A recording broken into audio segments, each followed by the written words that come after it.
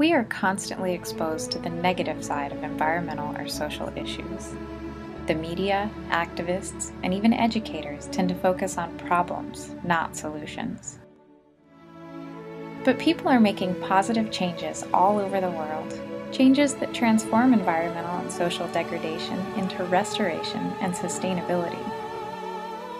So far, the EcoTipping Points project has documented over 100 community-based success stories, true accounts in which local communities take stock of their situations, not only asking, what have we gotten ourselves into, but also organizing themselves to do something about it.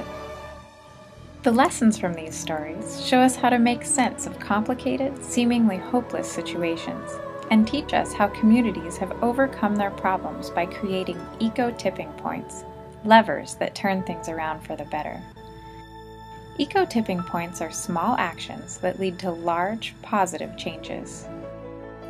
For example, on Apo Island, a fishing village in the Philippines, villagers created a marine sanctuary that reversed a vicious cycle of destructive overfishing. The no-fishing zone not only restored the island's coral reef ecosystem and fishery, it also set in motion new avenues of prosperity and rescued their valued way of life.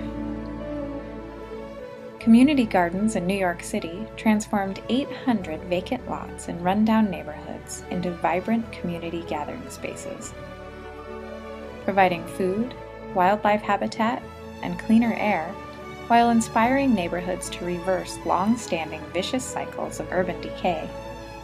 These and many other stories on the EcoTipping Points website show how it's possible to set in motion significant, lasting change with the time, effort, and persistence of the community itself.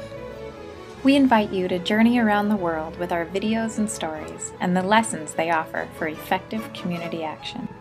Explore our other resources too, including articles, links, lesson plans, and educational materials for students of all ages.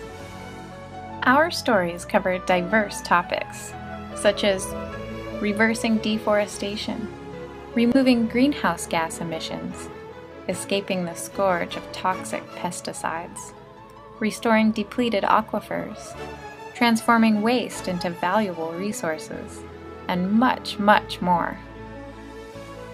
In essence, we've found proof that it's possible to do better, and that anyone can do it.